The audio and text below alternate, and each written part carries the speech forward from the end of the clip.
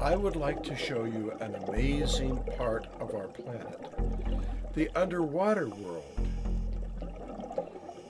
In it, you will discover unusual beauty and creatures you wouldn't imagine existed.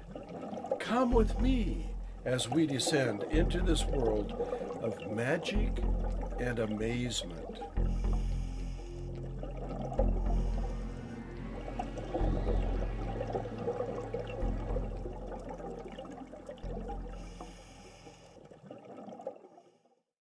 The disco clam guards the entry to this remarkable part of the world.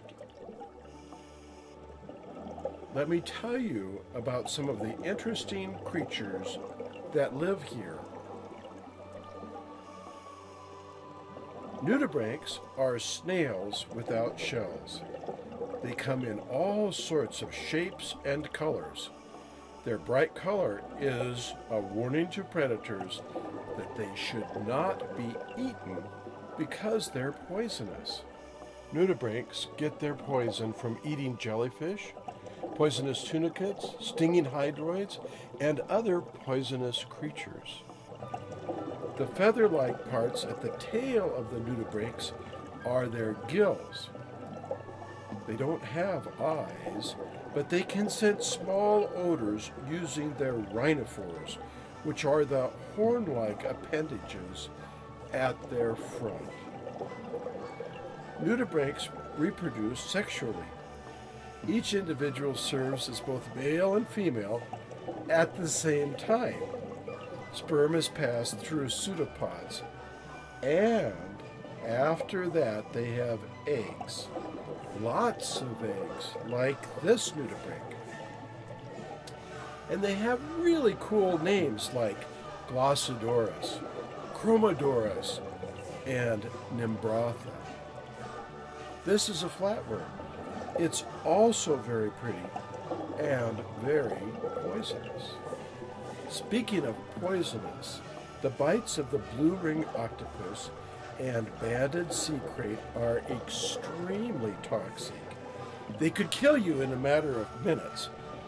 But don't worry, they're not interested in you. Besides, the mouth of this sea crate is so small it can only bite you between your fingers. Scorpionfish have poisonous spines. They wait in hiding for prey to happen by. These are leaf scorpionfish. You can't say Mother Nature doesn't have a sense of humor when you look at this dragonette. Even some types of lowly sea urchins can be spectacularly beautiful. This is a very rare type of octopus called a wonderpuss, and wonderful it certainly is. The snake eel spends most of its time in the sand, waiting for its dinner to come to it. Did you know that some fish swim very poorly? Frogfish must wait quietly for their prey to come by. Some frogfish dangle a fleshy part of their body in front of their mouth. This looks a lot like a worm. And what fish can resist a tasty worm? And speaking of hiding, how's this for camouflage? Can you spot this ornate ghost pipefish? The mantis shrimp's front claws can either be spears or clubs. Either claw strikes with the speed of a .22 caliber bullet and with such force that it can break the dome port of an underwater camera or the side of an aquarium. It has one of the most elaborate visual systems ever discovered. And speaking of food, watch this flamboyant cuttlefish nail a shrimp. The tip of its tongue has a grasping mechanism that grabs the prey.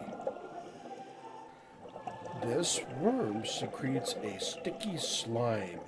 Small stuff sticks to this slime, and the worm pulls the prey back with the mucus slime.